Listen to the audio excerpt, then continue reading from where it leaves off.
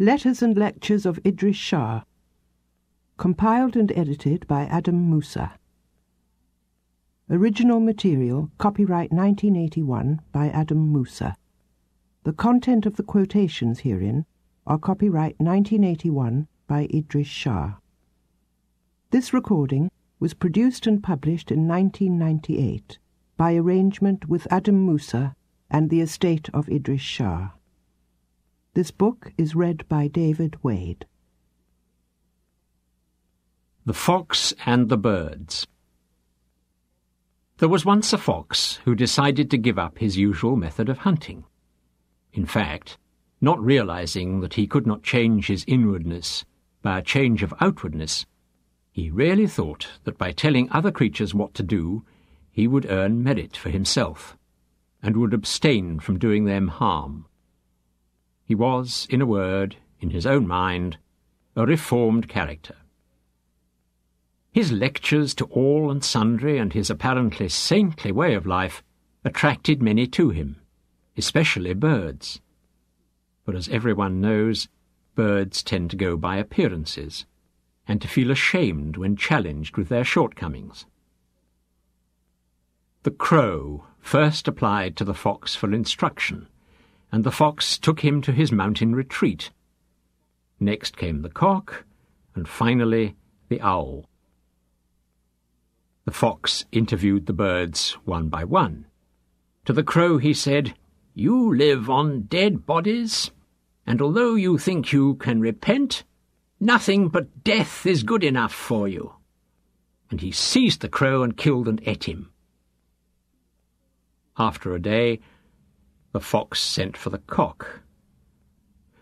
"Do you repent your fighting proclivities, your lasciviousness, and your pride?"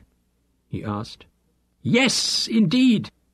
I abandon all these forms of behaviour, and now I want to learn the way to improve myself, so that I may enter upon the path of the elect." "I will give you a suitable punishment," said the fox. He grabbed the cock to beat him, but as soon as the taste of feathers reached his mouth, he was unable to prevent himself killing the bird. "Oh, well," said the fox, "everyone knows that cocks are incorrigible." Finally, it was the turn of the owl.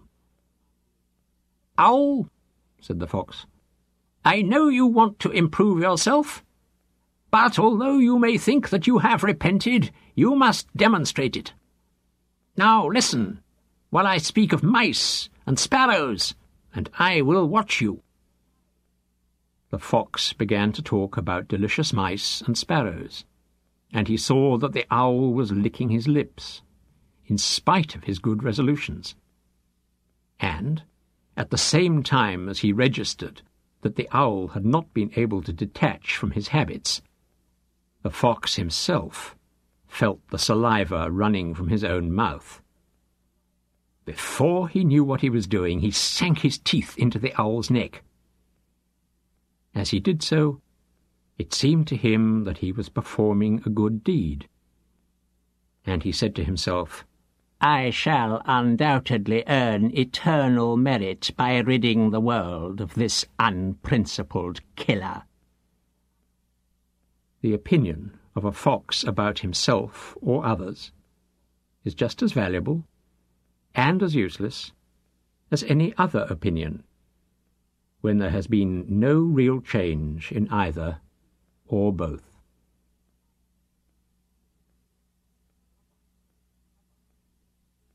Abundance. There was once a conceited and ignorant aristocrat. He had convinced himself that everything which was in any way connected with him was of a special nature, which could function or yield its greatest value only because of his association with it. Among his possessions were a number of excellent fruit-bearing bushes, some plants which bore beautiful flowers, and a number of exceptional hens which laid abundantly. The citizens of the town adjacent to this odious man's estate tried everything they could to make him more humane. For decades, men of spirituality tried to reason with him, Philosophers tried to argue with him. Scholars tried to convince him that they were more learned than he. Nobody ever succeeded in making any impression on the man. One day, one of the townspeople decided to visit a wise man, a Sufi, who lived in the nearby hills. "The remedy is quite simple," said the Sufi, "and the only reason you have not thought of it is that your resentment of the man was stronger than your desire to learn how to overthrow him from his own behaviour. Now, this is what you must do." He sent the man away to make a collection amongst the other people of the town. When they had amassed a certain sum of money, they went to the aristocrat and bought from him 3 of his bushes, 6 of his plants, and 12 of his hens. These things they installed in a garden near the town, in a place where the conceited man was sure to pass. Some months later, when the aristocrat was riding past, he looked and saw that the flowers were blooming, the bushes were laden with fruit, and the hens were laying plentifully. The realization that such things could also serve the common people, and were not withering or ruined in such profane hands, so demoralized the arrogant man that he had a seizure, fell off his horse, and died.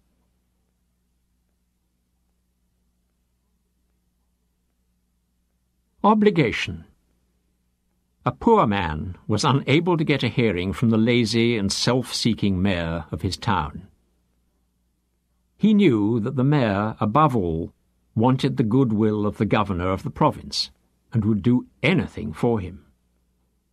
Driven to the utmost distress, the poor man wrote a letter to the mayor. The letter said, "I need your help, and I am sure that you will give it when you know that the governor himself is under a great obligation to me and will undoubtedly approve." The mayor was not sure whether the claim to rights over the governor was true or not. He gave a small allowance to the petitioner and wrote to the governor to inquire whether this man was indeed entitled to special treatment. The answer came, "I am under an obligation to him, so treat him accordingly." So the petty official treated the poor man with respect and consideration, satisfying all his needs. When he was visiting the capital and called upon the governor to pay his respects, he said, "I have treated such and such a poor man with all honour, as commanded by your excellency, and I am curious to know why you are under such an obligation, so that I may act in such a way as to acquire similar merit in your eyes." The governor replied, "I had never heard of this man in my life before you wrote to me about him, but my obligation towards him is because he is a human being."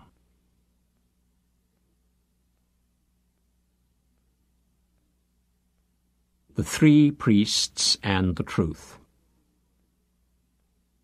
There were once 2 priests who decided to take an oath to preach religion, to tell only the truth, and to induce at least one more man to embrace their faith who would himself become a priest. They set out from their hometown on the assumption that people fare better far from their place of origin. Before very long, they came upon a very old man and started to preach to him. He was captivated by what they had to say, and the 2 explained to him their mission. The Ancient One begged his new friends to have him ordained, so that he could take part in their undertaking. The priests agreed, and accompanied the dodderer to their bishop, who received the man into holy orders. Then the 3 priests went on their way. After some time, they came to the outskirts of a city and found a stray camel, loaded with precious things, munching some cactus. The 2 younger priests, after wrestling with their consciences, decided that the camel had been sent to them from heaven, and so they took it and sold it in the next town, burying the jewels and costly stuffs which were its burden in a dried-up well. The priests now journeyed to another city, where they sat in a row, as was the habit in that country, proclaiming their teachings at the tops of their voices so that anyone might come forward to be saved. Some days later, the owner of the camel and its load came upon the devout ones, and in his search decided to ask them if they knew anything of his lost cargo. "Reverend Master," he said to the first priest, "I have lost a camel with a valuable cargo on its back. Have you any idea where it might have strayed?" The priest remembered that he had taken an oath only to tell the truth. For a moment he hesitated, and then he said, "Listen to me and be saved. Forget vain indulgences, think only pure thoughts, perform only correct actions, speak kindly and wisely." The merchant thought, "This is just a religious fanatic. He wouldn't know anything about my camel." And he started to walk further along the road. After a few steps, of course, he came upon the second priest, who was reciting prayers. He stopped by him and asked, "Holy sir, I own a camel which has strayed. It has valuable things on its back. Have you by any chance seen it?" The second priest, who had told no lies since making his vow, decided that he would not change now. He said, "Trade is ignoble, repentance is sublime, prayer is essential." Sadly, the merchant passed on. Soon he came to where the third priest, the ancient, new-made one, was sitting. He repeated his question to him. The old fellow, too, remembered his oath. "Yes," he said, "I have indeed seen your camel with its precious burden." "Where did you see it? And what happened?" asked the excited merchant. "I saw it being taken by these two priests beside me." The merchant thought, those religious maniacs would not be able to think of anything except their litanies. But, to make sure, he went on, "When did you see it?" "On the day after I was ordained into the priesthood," mumbled the ancient. That must have been at least 50 years ago, by the look of him, thought the merchant. They are all mad in this town. And he went on his way. Now, those priests and their resolves represent parts of your own mind. You decide to do something and yet violate your resolves without being really aware of it. You can speak the truth literally, and yet it can have the effect of lies or of uselessness, because there are too many selves within you.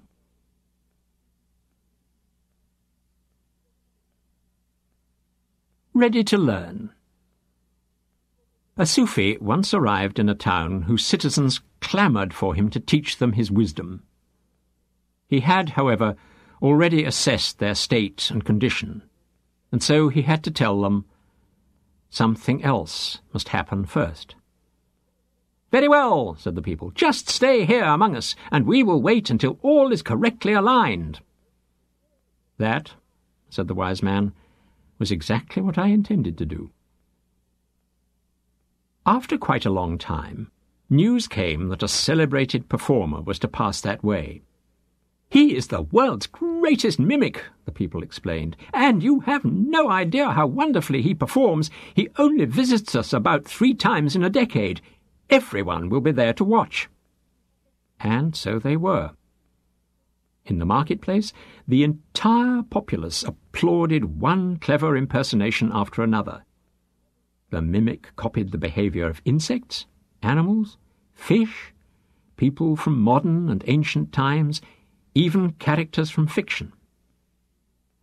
As the Sufi watched, his neighbours in the crowd said, "Now comes the grand finale. The mime artist always rounds off his show with the most remarkable imitation of a rooster that you can possibly imagine."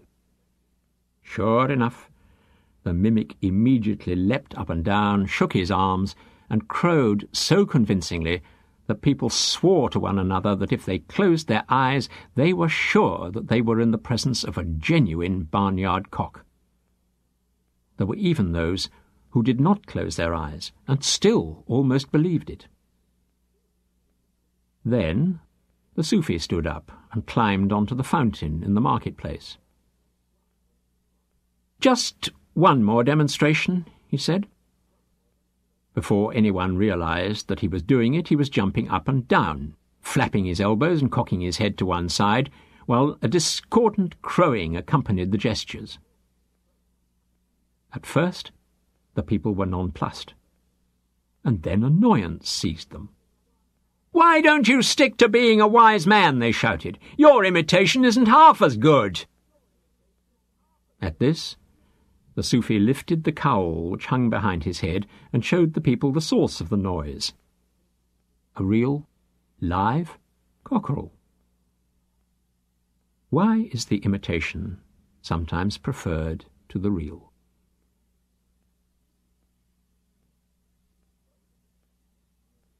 Throwing away and ignoring knowledge. Euclid, who lived about 300 BC, produced a proof in geometry that the two angles at the base of an isosceles triangle were equal to one another, which became the standard proof. There is another demonstration, however, which is more elegant, and this was made known by Pappus about 600 years later. The new proof was more elegant, but it did not only not catch on, it was soon forgotten. Time passed, and there is no record that anyone discovered this proof. In other words, the knowledge was lost until 1960, for 1,600 years, and even then, the proof was not discovered by a human, but by a computer. Can you imagine how many people studied geometry, some of them really brilliant people, some of those innovators, between the years 300 and 1960? We live in a world where, without examining it, we assume that everything that was known in the past is still known today, where we think of knowledge as an accumulative process, as scientists believe it to be, where each part will help each other part, until, I suppose, at some time all knowledge will come together and we will know everything. This can happen, however, only if we register the knowledge and then use it. In order to do that, we need to make a deliberate effort, and those who fail must be helped by those who succeed. This process must be an orderly and understood one, or we will continue to tread the path not of knowledge, but of the kind which is exemplified by the true story of Euclid, Pappus, and the computer. For there are many other instances of this kind. To help us understand this problem, and also to help fix in our minds the reasons why people ignore knowledge, there is a really useful and also interesting story. The effects of greed and heedlessness. There was once a young man who became eager to receive instruction from a wise man in the Sufi way. He expected harangues and trials of his wits, and all kinds of things which he associated with spiritual learning. What he got, when he eventually arrived at the sage's door, was long periods of indifference, and having to fetch and carry for his teacher, with very little in the way of entertainment or even mystification. One day his mentor handed him an axe and said, "Go into the woods and chop some wood for the fire." The youth set off and found a likely-looking tree. Swinging the axe, he missed the wood, and the metal struck against a small rock embedded in the ground. The young man picked up the implement and saw that the blade was twisted. He returned to the philosopher's house and complained that he had been given an axe which had not been properly tempered. The teacher showed signs of annoyance and dismissed the disciple, who wandered off, muttering against the older man and congratulating himself that he had at last managed to see the true nature of someone who, it now seemed clear, was no master of the path at all.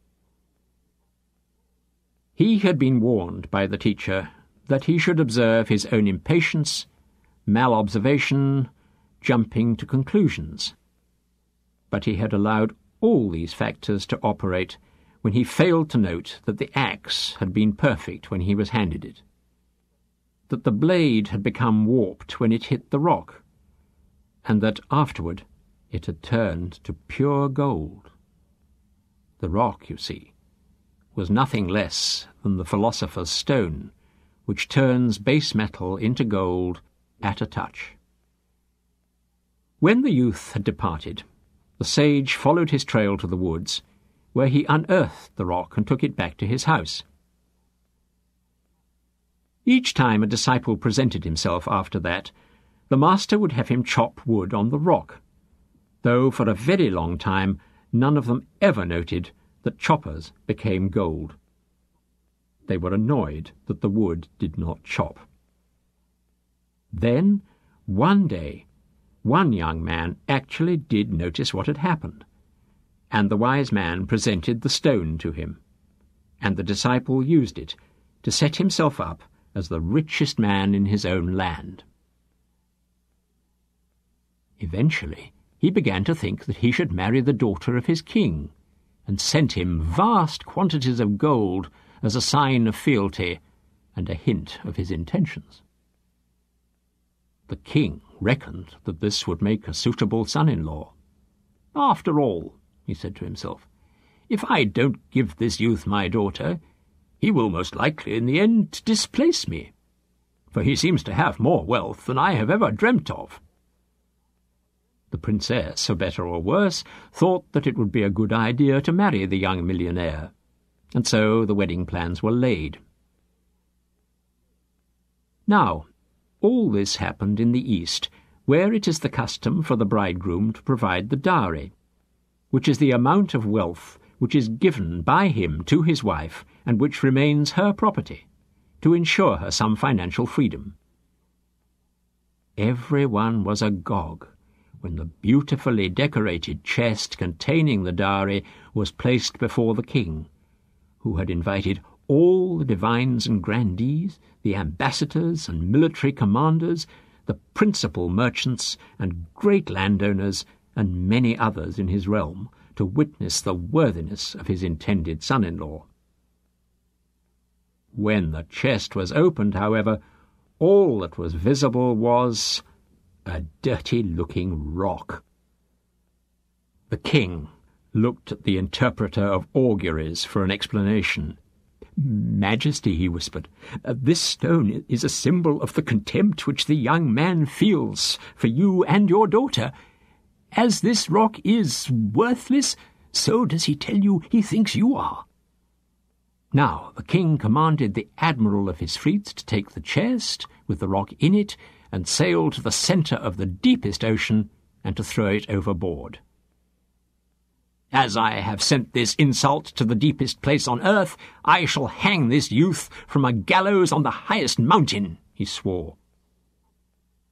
Not long afterwards, the suitor himself arrived at court with a dazzling display of finery, mounted on the finest Arabian steed that money could buy, and escorted by a glittering band of knights. He was led into the presence of the monarch. Before the king had had time to speak, he inquired, "I trust that your majesty received the philosopher's stone, the most precious gift which man can obtain, and which I have presented to the princess in token of my estimation of her?" At this, pandemonium broke out. The king sent his swiftest messengers to intercept the admiral, and he and the youth wept inconsolably when the report came back that the stone had indeed already been consigned to the greatest depth of the ocean. And it is said that although the princess ran off and married the man of her choice, the king and the youth spent the rest of their days wandering by the seashore and crying out, "The stone! The stone!" while the nation collapsed and was conquered by a relentless enemy. It was many more years before anyone else managed to find and to understand another stone of the philosophers. Now, the individuals featuring in this tale are all paralleled by activities in the human mind. Whether they be the disciples, the king, the princess, the interpreter of auguries, or even the admiral. The stone of the philosophers takes many forms.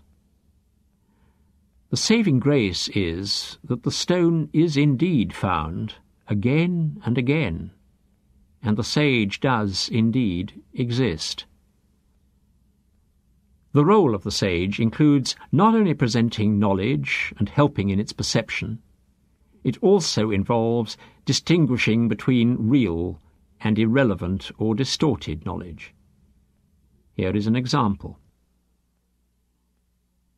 Supposedly and acceptedly authoritative reference books insist that the cynic Diogenes lived in a tub.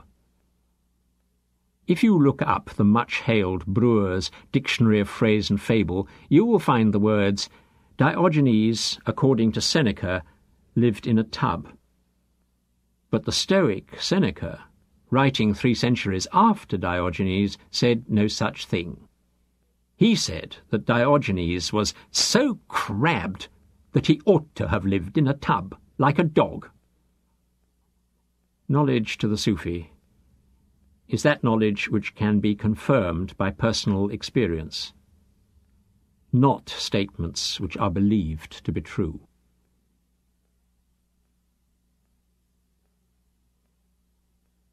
The Men and the Butterfly. Once upon a time, on a hot summer's day, 2 tired men who were on a very long journey came to a riverside where they stopped to rest. Moments later, the younger man had fallen asleep, and, as the other watched, his mouth fell open. Can you believe it when I tell you that a little creature, to all appearances a beautiful miniature butterfly, then flew out from between his lips? The insect swooped onto a small island in the river, where it alighted upon a flower and sucked nectar from its cup. Then it flew around the tiny domain, which must have seemed huge to an insect of that size, a number of times, as though enjoying the sunshine and the soft breeze. Soon it found another of its own kind, and the 2 danced in the air, as if flirting one with the other. The first butterfly settled again on a gently swaying twig, and after a moment or 2 it joined a mass of large and small insects of several kinds, which swarmed around the carcass of an animal lying in the lush green grass. Several minutes passed. Idly, the wakeful traveller threw a small stone into the water near the little island, and the waves which this created splashed the butterfly.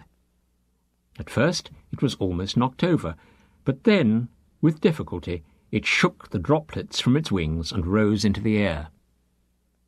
It flew, with wings beating at top speed, back towards the sleeper's mouth.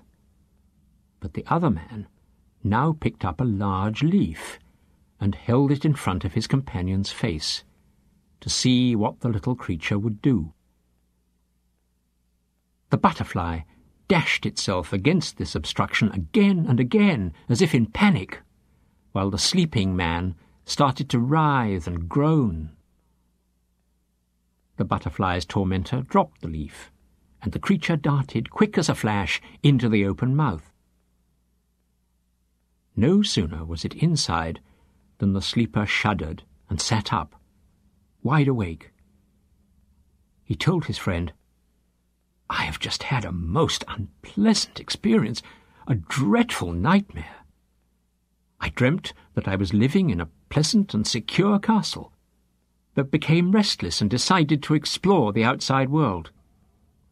In my dream, I travelled by some magical means to a far country where all was joy and pleasure. I drank deep, for instance, from a cup of ambrosia as much as I wanted. I met and danced with a woman of matchless beauty, and I disported myself in endless summer. I played and feasted with many good companions, people of all kinds and conditions, natures, ages, and complexions. There were some sorrows, but these only served to emphasize the pleasures of this existence.